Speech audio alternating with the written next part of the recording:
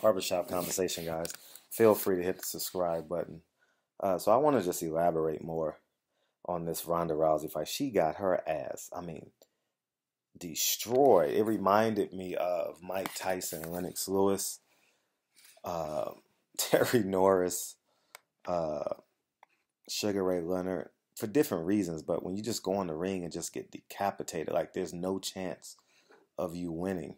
And it goes to show you how special you have to be mentally to sustain greatness.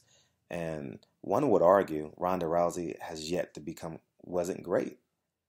You know, she was a catastrophic meteor. You know what I mean? And I'm just thinking about how special some of these great athletes are, like the Ricky Hendersons, to stay in the league 20 plus years. Um, Kobe Bryant, 20 plus years. Robert Parrish, Kareem Abdul-Jabbar.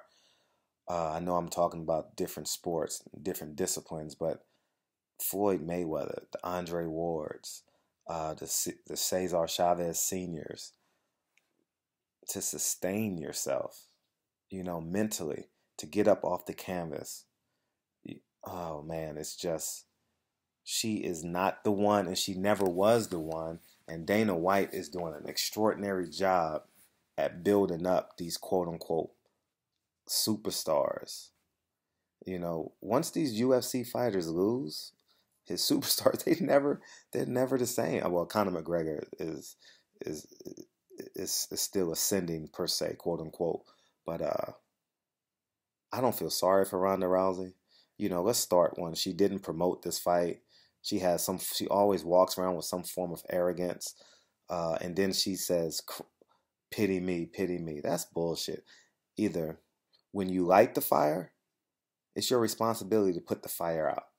And she's one of them people that will light the fire and then lie and say someone drove by and it must have been a cigarette or electrical shortage or someone else did it. You know what I mean? I'm glad it's over. It's officially over. Now she can go in the little ballrooms and get her ass beat by someone. Amanda Nunes, congratulations. Through all of this, Amanda Nunes won't get the credit she deserves because of how big of a celebrity Ronda Rousey was and probably still is, but she don't deserve to win. Amanda Nunes only got $100,000 for this fight. Meanwhile, Ronda Rousey got $3 million for this fight. But it's just, it's entertaining. It's enjoyable to watch people like Ronda Rousey get destroyed. Oh, I enjoyed every bit of that. When I say I enjoyed every bit of that, I enjoyed every bit of that. I mean, she still can't box, still has no stand-up game.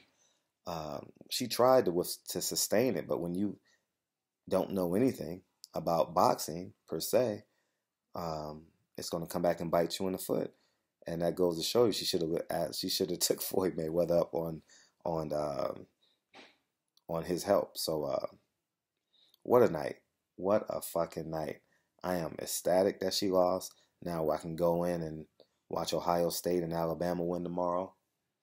Not that I'm rooting for them. I just expect them to win. If I'm betting money, I don't take the points. I parlay them to a money line bet and see where it takes me. So and just so you guys know, I told you guys Floyd Mayweather said it best, and this is one of the brightest things Floyd Mayweather has ever said. He says, "When you've lost, you always can resort back to that corner of losing."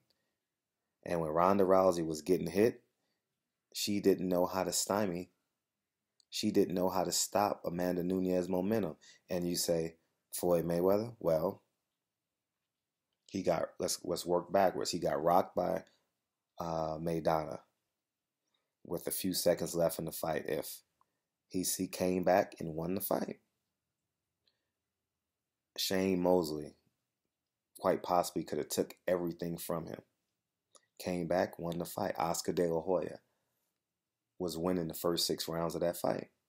He came back and dominated Oscar De La Hoya.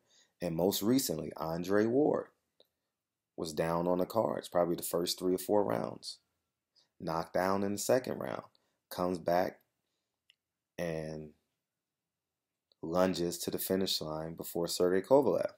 So, you know, Chavez Sr., last 3, like it or love it or hate it. Last 10 seconds of the fight against Meldrick Taylor. Comes back and knocks out Meldrick Taylor. You know, the list goes on and on. Sugar Ray Leonard, 15th round, you know. The list goes, you can go on and on about having that championship medal, having that championship fortitude.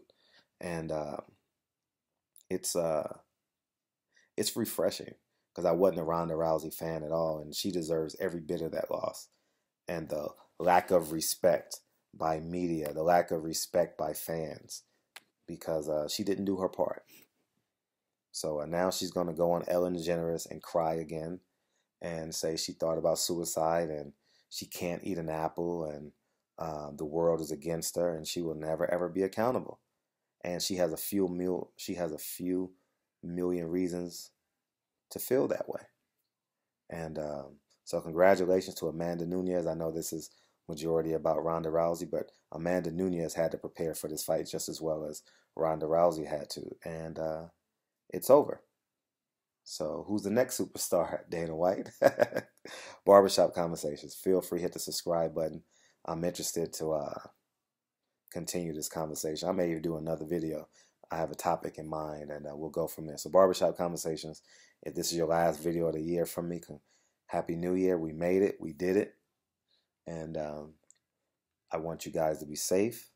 I want to, for real, all my subscribers and all my non-subscribers who are just listening to this, I want to see you guys January 1st, January 2nd, and be safe out there. It's raining in Cali. If you're in Cali, be careful.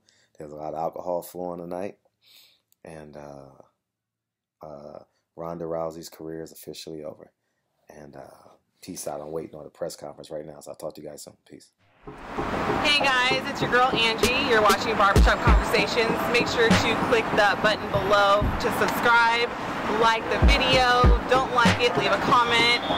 You can also follow me at Angelica Curtis on Instagram. See you soon.